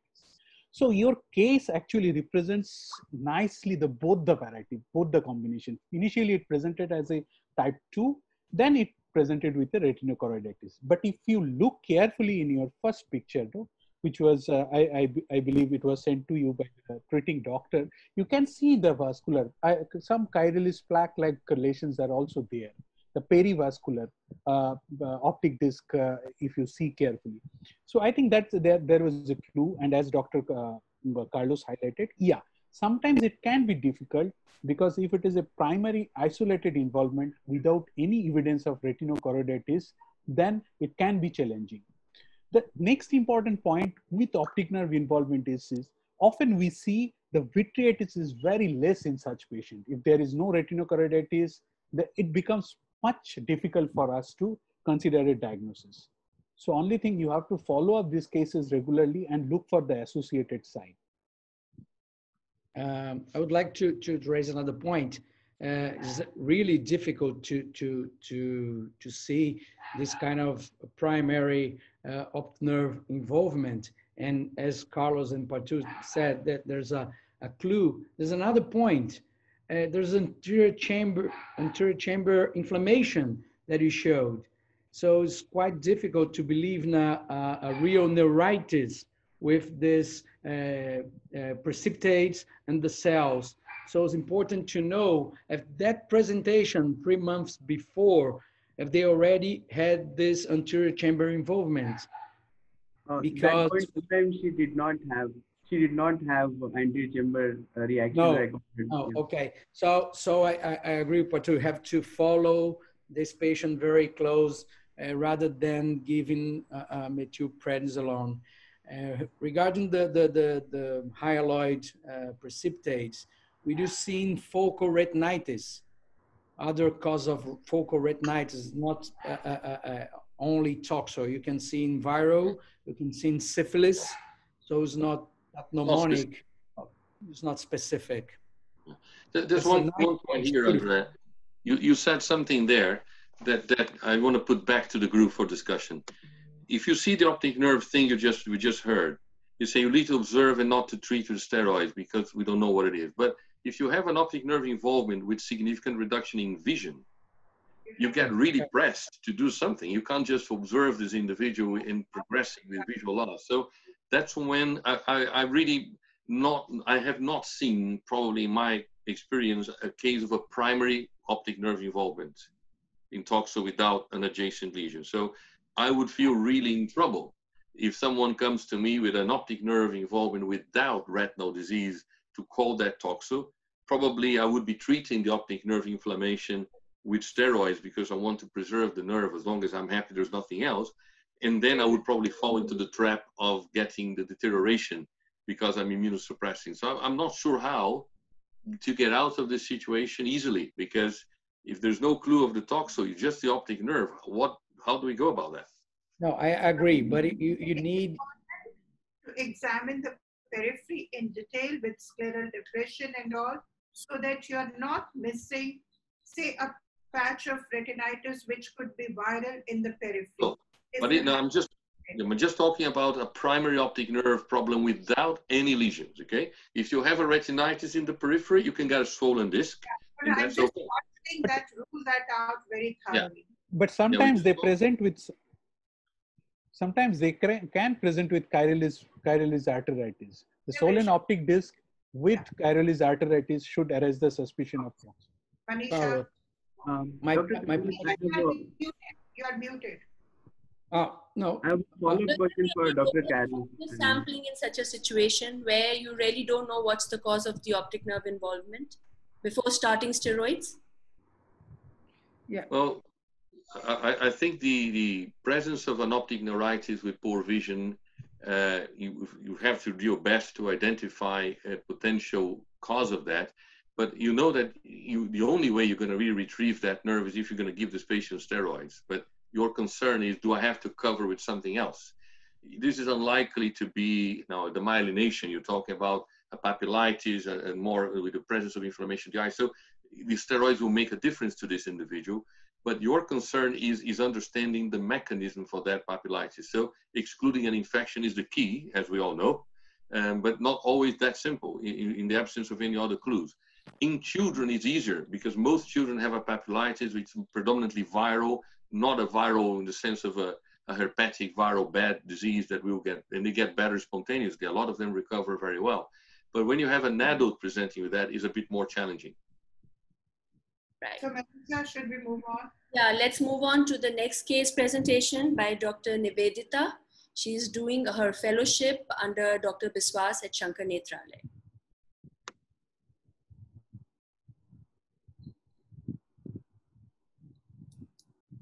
Hi, good day to all. I'm Dr. Nivedita, a fellow in Shankar Nethralaya. I'll be presenting a case of a 57-year-old lady who presented with sudden, painless, defective vision in the right eye since 2 weeks. She did not reveal any significant past illness. The patient was diagnosed as viral retinitis by a local ophthalmologist and was started on oral valacyclovir 1 gram 3 times a day, oral prednisolone 60 milligram, along with topical steroids and cycloplegic since 1 week. Since she was not improving, she was referred for further management. On examination, the best corrected visual acuity in right eye was 6/60. Anterior chamber 1 plus cells and flare was noted. Anterior vitreous phase showed 2 plus vitreous cells. Intraocular pressure was normal and left eye was within normal limits. On fundus evaluation of the right eye, there was minimal vitreous haze. Significant disc edema was noted, and the most striking feature was a large diffuse retinitis patch, which was multifocal and confluent in the nasal half and multifocal in the temporal quadrant with superficial hemorrhages and adjacent retinal vasculitis. The previous lab investigation showed a normal blood routine, serum angiotensin converting enzyme, MAN2, chest X-ray, and virology from the serum for HSV, CMV, and VZV was normal. A presumptive diagnosis of diffuse necrotizing retinitis, possibly due to viral etiology, was considered. So the sequence of event after presentation to us on day 1, we obtained anterior chamber tap and aqueous humor was subjected to polymerized chain reaction for HSV1, 2, VZV and CMV. And since she was not responding to oral antivirals for 1 week, we switched to intravenous acyclovir 500 milligram 3 times a day and oral steroids was continued. On day 2, the AC-TAP reports came and it was all negative for the viruses. Day 3, we were disappointed. The lesion size was increasing, and with 10 days of antiviral, 7 days of oral, and 3 days of parenteral and antiviral, there was no response. So we had to rethink our diagnosis. The differential diagnosis at this point which we considered was viral retinitis, syphilis, and Toxoplasma retinochoroiditis. Viral we ruled out based on the negative AC tag and no response to antivirals. We ordered serum ELISA, HIV 1 and 2, VDRL, RPR and TPHA, and serum Toxo, IgG and IgM. So as soon as HIV was ordered, the patient came up with the following history: cerebral hemorrhage 20 years back, for which multiple blood transfusions were done. History of pyrexia of unknown origin 2 years back, when the treating physician had suspected HIV. And when asked why these history were not revealed, she thought it was not relevant for her eye problem. Meanwhile, the next day we got the blood report. Serum ELISA HIV-1 was positive, and serum Toxoplasma IgG and IgM was positive. We also asked for the ACTAP nested PCR for Toxoplasma B1 gene, and that also came as positive. So a diagnosis of diffuse toxoplasmic retinochoroiditis was made. Systemic evaluation with infectious disease specialist. CD4 count was noted to be 47 and viral load of 22,000. Hepatitis B, C was negative. MRI was normal except for age-related cortical atrophic changes, and systemic opportunistic infections were ruled out. For the ocular treatment, intravitreal clindamycin 1 milligram in 0.1 ml was given the same day and repeated after 2 weeks, along with oral anti-toxoplasma consisting of Bactrim DS 2 times a day for 6 weeks, clindamycin 300 milligram 4 times a day for 6 weeks. Highly active antiretroviral therapy was initiated and oral steroids was continued. So at 1 month post-treatment, there was dramatic improvement. The best corrected visual acuity improved from 660 to 6/12. The anterior segment inflammation had subsided and the retinitis patch had healed. So diffuse retinitis can be a manifestation of Toxoplasma infection. Very careful history should be taken to rule out immunocompromised state, especially HIV infection. Serum ELISA and aqueous humor PCR can confirm diagnosis in case of diagnostic dilemma. And do not hesitate to revisit your diagnosis if there is no response to treatment. So my questions to panel, in case of diffuse retinitis, when should you suspect toxoplasmic retinochoroiditis? Intraocular fluid testing, PCR or Goldman-Whitmer coefficient or both, which is a better modality. And intravitreal clindamycin, we already answered a few questions, but in case of HIV, whether combining with intravitreal dexamethasone is an option. Thank you. I saw this case, and this patient presented with such a diffuse retinitis and such a large patch of almost whole of the retina was involved, almost whole of the retina, and there were specks of retina hemorrhages was there. So that made me think that probably we are dealing with a viral retinitis, and oral valcyclovir was inadequate. So I pushed the patient to the intravenous valcyclovir, but there's no response. At that time, I thought that I will rule out syphilis and toxo, and that ACTAP was initially, I didn't do the toxo.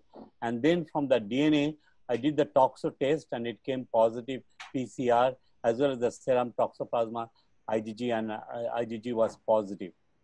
So this was not a previous experience. I didn't have any such a huge retinitis, diffuse, involving almost whole of the retina. So we went for HIV status at this stage, and then HIV was found to be positive. Patient did not disclose that. Congratulations, a very beautiful case, and you saved the eye. So was well done.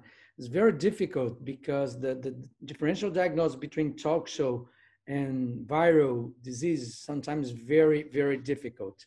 About your questions, the literature say that the ACTAP, the PCR, is worse than the Goodman-Whitmer in the AC. So I don't have much experience, but the literature say this is, if you go to the vitreous, the PCR is very good, but they see the coefficient would be better. When you discovered that the patient was HIV, everything clear and change. So the good history is important. Yeah. I always talk to my residents and fellows that the patient very rarely consider one history that he have with the eye problem. This is very usual in Behçet disease, for example. Nobody related the oral ulcer to the eye problem, so you have to ask.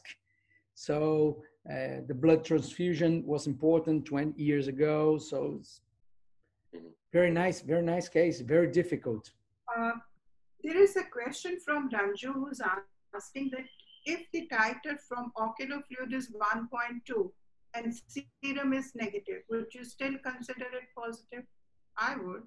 I would consider positive. As for the intraocular fluid, if it is a positive, I will consider that positive.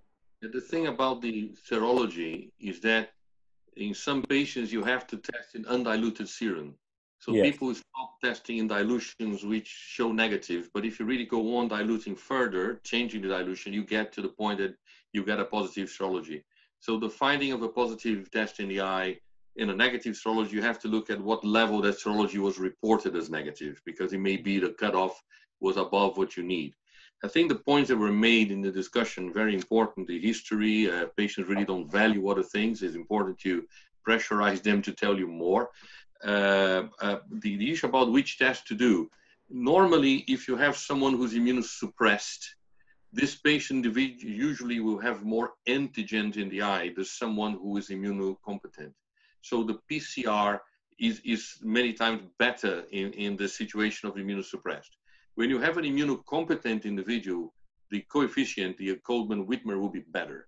So in real terms, what people suggest is if you can, do both. You'll cover yourself very well by combining the two tests. That's the best way of doing that. And one important message is, and it was done properly in there, once you see toxo in the eye of an HIV patient, it's essential to get brain imaging. Because if it's active in the eye, it can be active in the brain. And many times that's missed. So once you see, when we looked at the HIV scenario years ago, toxo in the eye, reactivations of toxo in the eye were not common. We didn't see an explosion of more toxo in the eye. We saw toxo behaving differently, but not more. What happened is once you have it in the eye, the brain has a lot more chance of having toxo than the eye, because my animal study showed that the brain harbors a lot more cysts in volume than the eye can have. So the chances are much greater. So toxo in the eye, HIV patient equals imaging of the brain to exclude the possibility of intracranial lesion. Dr. Carlos, there was another question related to what you just mentioned, that how important or essential it is to be doing a CT or MRI whenever we see an ocular toxo patient. I mean, would you do that as a routine for every patient that you see? Immunosuppressed individual, I would. In an immunocompetent individual, which is a very straightforward toxo case, behaving normally, I don't. I just go for patients who are heavily immunosuppressed, which is the case of HIV, but it could be something else that is immunosuppressing them, because the risk of the brain is higher. Right. And there's another concern that, would you really go ahead and use oral steroids in an immunosuppressed patient, like what Dr. Nivedita just showed, that the patient had HIV? Would you be comfortable in using oral steroids in such a patient? Well, I think in this case, the patient was given steroids because there was no knowledge of the HIV status and there was something else going on. I think that if you know someone is HIV, and they have an infectious process, we tend not to use steroids. We tend to use the anti-toxo drugs to control the infection, because the infection is out of control. The immune system is unable to hold it. So you tend not to give steroids. And then you wait, because eventually if you recover from the immune status, then steroids may become again needed. But in general terms, it's the opposite from the thinking of the immunocompetent, in which you think the steroid is the most important thing there. Here in the immunocompromised is the anti-toxo drug that becomes really more important. This is normally how I do it. I'm not sure if the others have a different way of tackling that, but I prefer really not to use steroids in the situations of being very immunosuppressed. What I do your hand up. is to discuss with the infectious disease group, because they usually are not concerned with the steroids. They say, go ahead. They use a lot because of high intracranial pressure. So it would be okay. It's a CD4 count of 47. You start on heart after that. So probably with this amount of inflammation, the steroid would be needed. So I would discuss with the group, the infectious disease group. They start on heart, said, oh, can I use steroids? And probably they say, yes, so I go for it. Usually, a lot of them don't really show a lot of inflammation. You see, the amount of retinitis in this patient and the amount of vitreous involvement was very little. Yeah. So you can see the need for the steroids is not exactly what you expect for the other cases we saw. So I tend to avoid, but you're right, we do use it. But normally, if they're already showing signs of improvement, I don't tend to use like initially. I avoid that, but okay. So we'll just go ahead with the last case presentation for today, and maybe, if time permits, we'll take up some more questions. So we have the third case being presented by Dr. Sabia, and she's from PGI Chandigarh.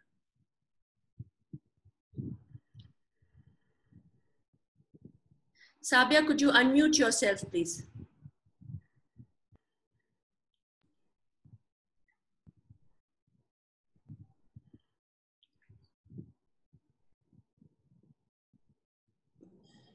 Good evening, everyone.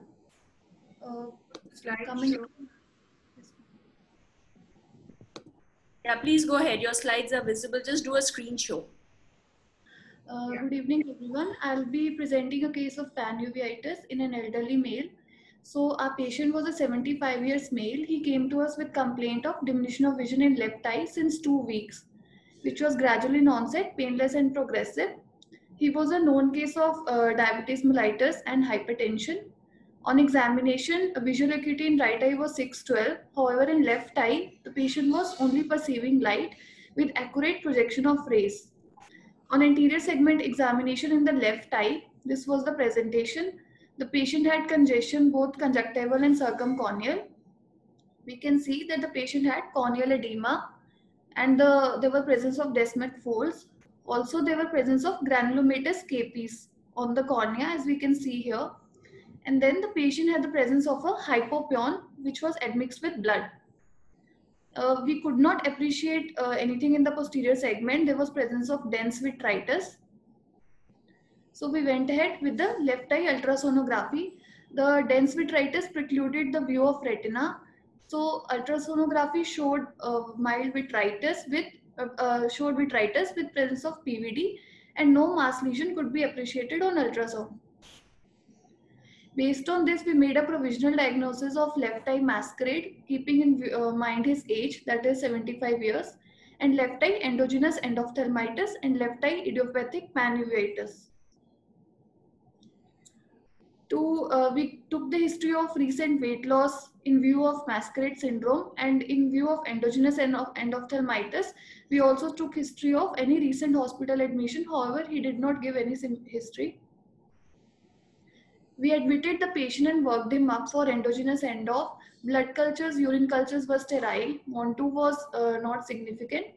Triple H was negative. And in order to search for any primary, we went ahead with ultrasound abdomen, which was normal. Even CT chest and PET scan was normal. We also went ahead with an aqueous tap, and no bacteria or fungal organisms were appreciated on the same, and no malignant cells were seen. So as the infectious causes were ruled out, we decided to start the patient on oral steroids, 1 mg per kg. Under the cover of antibiotic, we prescribed him ciprofloxacin 500 mg BD, and topicals were continued. At this point of time, we discharged the patient. He came to us after 2 weeks, and by this time his visual acuity had improved to counting finger 3 meter. And at this time, anterior segment inflammation had reduced, hypopion had cleared up. However, the presence of 1+ cells was there. There was vitritis had almost cleared up. However, at this time, we could appreciate a lesion, yellowish white lesion in the supratemporal quadrant, and there was presence of localized vitritis over this lesion.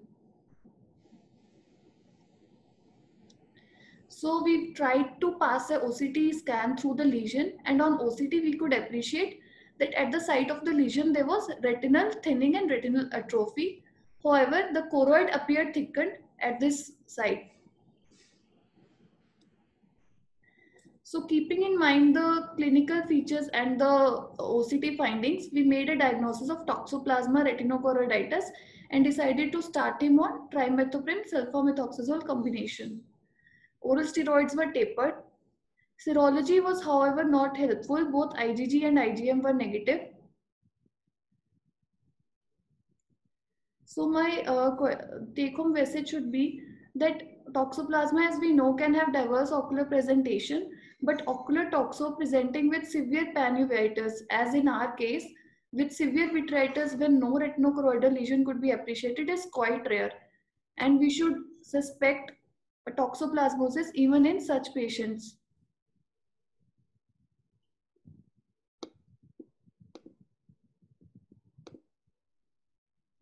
On searching literature, I could find this case in which Sir has already discussed this case.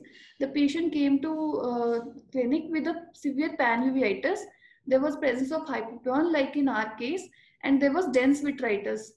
So this patient underwent diagnostic vitrectomy, and on diagnostic vitrectomy after PCR, the patient was found to be positive for Toxoplasma.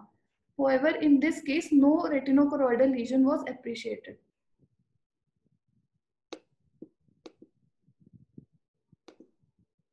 As we had given the patient oral ciprofloxacin, oral ciplox might have had some role on eliminating the Toxoplasma parasite, as it acts on the DNA gyrase, as it was shown in a mice study. Thank you. I have seen one patient of toxoplasmosis present with the diffuse anterior uveitis with mutton fat KPs all over the cornea. And there is a so severe anterior chamber reaction, I couldn't see the fundus. When the KPs disappeared and the reaction reduced, I could see that the macular area, there was a focal retinochoroiditis with vitreous haze. So it's not very unusual to have a anterior chamber reaction in the diffuse keratic precipitates and that severe reactions, precluding the view of the fundus. Well, what I think is very unusual is that you described something that Andre told you before he had seen only once before, which is a hypopyon. And in your case, there was hypopyon and there was blood as well. So that makes it a very unusual. That kind of picture, when I look at it, it makes me think of viral, makes me think of herpes, anterior disease. That's what I see, a hypopyon with blood and all that. That's what I would think about. So for me, this is I'm always learning. No matter how much you've seen, you always see something you've never seen before or you heard about. I think these presentations and the paper you showed at the hypopyon as well are, I would say, very unusual. Clearly, Andre has a vast experience in this with the number of talks that he sees is phenomenally higher than what I see, and he's only seen one from what he said to us. I had not seen one. I called him once about a patient I had, and I couldn't even confirm that it was toxo. So it's an interesting thing for us to know that it can happen. It's probably very rare. It can happen. And it's just one extra thing to keep in mind. But yeah, I'm not, Andre, you want to comment on that? Oh, it's rare. It's extremely rare. And then I agree with you with blood. I never seen. But I agree with Professor Bichos. It's quite common to have a huge amount of inflammation in the anterior segment in toxo. And sometimes you can see the fundus. What I tend to do here is to treat the anterior segment, to try to clear a little bit and bring the patient again in a couple of days. Because we are trying to give different medication. And in Brazil specifically, is very a danger because most of the people say, oh, this is toxo because it's very common. So they can't see the fundus and start on Bactrim plus steroids. And it's not uncommon to see later on that what viral and the patient is blind. So you have to take care. I would go for the treatment of the anterior segment and then to try to see the fundus. You have a clue to make the diagnosis of toxo. So there is a question being raised that could this be a case of post-op endophthalmitis? The patient was faking. No, I think Sabina told about this case. Same thing happened in our case also. So it's a very, I believe, it's a very extremely rare case scenario. And we also investigated our patient for endogenous endophthalmitis. The patient presented with hypopyon. And when we extensively investigated and the vitreous biopsy we did in this patient, and the vitreous biopsy was negative for all the genome. And suddenly we just thought of doing a toxo because in routine investigation, the toxo titer was raised in our case. So the vitreous biopsy was positive for toxo. So then only we decided to label it as a case of toxo. So my take on such presentation is, yes, I do agree that it's a very, very rare case scenario. Yeah. But if you remember that there are some experimental study that delayed type of hypersensitivity which has been observed in both human and animal after they injected the toxoplasmin, which was made up of the antigen from the tachyzoids. So similarly, the immunomodulatory properties of the tachyzoids lysate antigen, which they exhibited that there is a strong immune stimulatory properties both in vivo or vitro, and it can present some kind of allergic reactions also. So there may be possibility some immune mediated mechanism involved in such cases which we don't know. So since there's always a doubt to the serology report that we get, I mean, how often do you really go ahead and treat a patient based on your clinical judgment where both IgG and IgM are going to be negative? I mean, how often have you really seen such type of cases? Well, the clinical judgment depends on how much you can see in the eye. So the difficulty you have in some of these patients is that you're dealing with an anterior disease, for instance, this example we just had now. You didn't have any view of the back of the eye. So your clinical judgment is not complete because you couldn't complete your examination and it becomes difficult. So then it becomes hard to use your clinical judgment to make a decision. I think getting a B scan to assess how much is going on in the back, is there a lot of vitritis, anything you can see that might help you is useful to do. But clearly, without seeing the back of the eye, you're going to be very hard pressed. I think if you have to do something, Andrea was mentioning there in Brazil, people will use toxo treatment because it's the most common, but sometimes they're surprised and it's a viral. I have seen many times patients receiving combination cover for everything because you're worried about the fact that you're losing vision and you want to treat this patient. So I'm covering everything just to be safe. And because I can't see the back of the eye, I don't know what's in there. It may be that once it's all clear, there'll be very little happening there. But on the other hand, if I have a B scan showing the vitreous is involved, it's likely to be something happening in the retina that is responsible for that. So I have seen patients treated for both conditions at the same time, added everything, antiviral and anti-toxo treatment, because we wanted to give something to the patient and wanted to control inflammation, but did not want to run risks with missing something. So it's not the ideal scenario, but you're not dealing with an ideal situation of examination anyway. It makes life difficult. There's no doubt about that. Dr. Vishali, you wanted to add? No, I agree. There is one question, Manisha, from Dahlia. Have you seen that? Ma'am, I'm just trying to take up whatever questions I can. It says in a patient, this is Andre for you probably, patient underwent treatment for bilateral multifocal retinochoroiditis 10 years back with anti-toxoagent for more than 1 year. And since last 10 years, patient has had 5 relapses. What is the recommendation if she wants to get pregnant?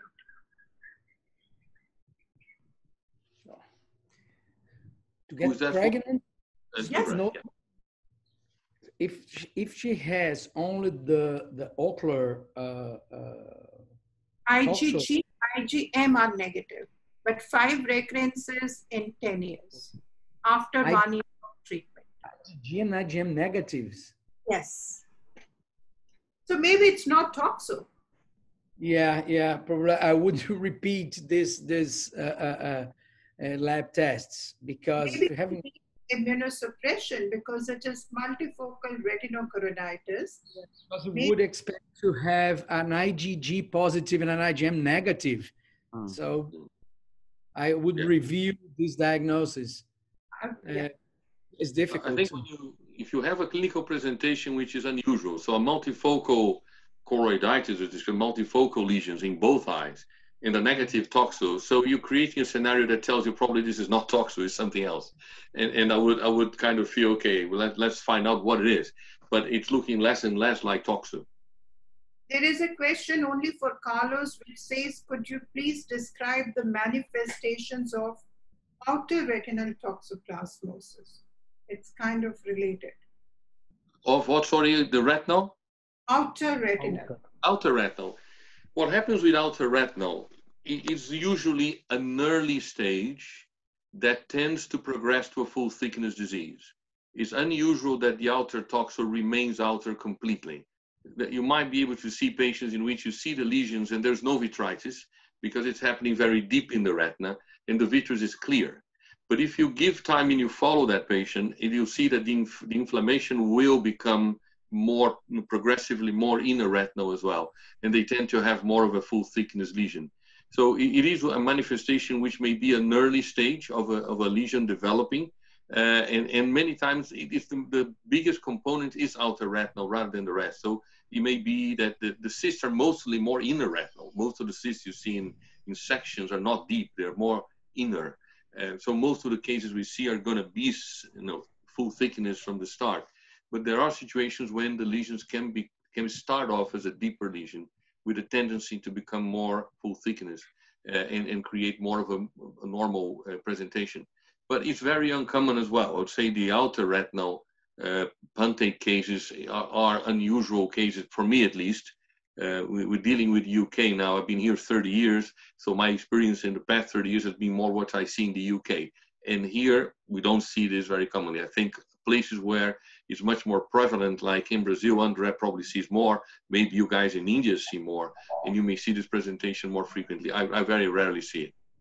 Carlos, do you think lesions are associated with more of the, the subneurosensory fluid? And I've been referred cases like these where the primary ophthalmologists have diagnosed them as CSR, and actually they come out to be toxo. Well, that case I showed the example in my presentation. You could see there was no vitritis and a huge serous detachment. Right. So that is because it's the outer retina is more involved. But if you look at that lesion over time, that thickness of the retina became a full thickness retina. So it started off there. It causes a lot of choroidal involvement, a lot of RPE disturbance. Fluid comes through, and it looks like quiet vitreous and all that happening. But it is what, yes, you can see that happening. That's the case I showed you before in my presentation. Absolutely, I agree. So OCT will help in such situation. OCT will help. Yes. To distinguish CSR and retinochoroiditis. I have two questions related to the use of Ozurdex. So we have a situation where you have a healed patch of retinochoroiditis. There's absolutely no activity.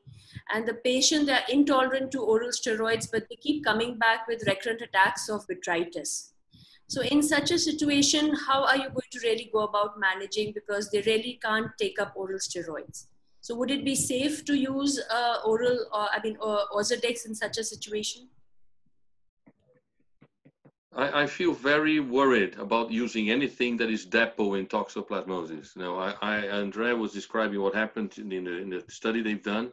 I personally have seen disasters happening following depot injections. So I feel very, very worried. I don't do it. I think dexamethasone is as bold as I get when it comes to treating toxo locally. I would certainly run away from this. I think there was another question, Manisha, related to dexamethasone, that half-life is very short. Yes. And you give it for 1 week. How do you explain that? Actually, that's a concern with most of us, because if we are giving a local therapy, we are not giving oral steroids. And we know the half-life is too short of dexamethasone to be giving a coverage for 1 week. So are we under-treating to control the inflammation? Well, you have to see how the lesion is responding. I think most of us who have used local therapy see that the need for repeated injections is mostly on a weekly basis. I would imagine, like in viral, as I said before, I do inject more if necessary. Maybe there's no reason why you could not give a second injection if you find that the response is not going as quickly as you expected and you're certain it is toxic. Then you will be able to offer a bit more. Dexamethasone is very short half-life, definitely will disappear within a very short time. But the clinical experience, at least in the papers I've read and the cases I've treated, I haven't come across a patient that I had to go ahead and inject more frequently. By far, my treatments have been on a weekly basis rather than saying I started 2 weekly. Maybe in one case, I think we may have done the first week even 2 injections, but I don't remember if I don't remember that case very well. But mostly I would say no. I would do just once a week. I'm not sure the others now. I'm happy to hear that the people do differently, and I can learn from that. Dr. Biswas, would you like to add anything to that? I just sometimes prefer to give twice a week because the lesions is active. I will prefer to give twice a week. Okay. But that is not usual. That's not your usual regime. You probably do most of the cases once a week, and occasionally you do twice a week. I have another question that do we repeat the serum IgG, IgM while treating these cases to monitor the duration of treatment, or the decision is entirely clinical? In my hands, totally clinical. I don't use that. I don't bother to check anything else. I also don't repeat Toxoplasma titer. Yeah. There was a question by Dr. Maria that, in acquired Toxoplasma, would you prefer to do the fundus examination 3 months after the IgM has come positive? Andre, I think that's over to you.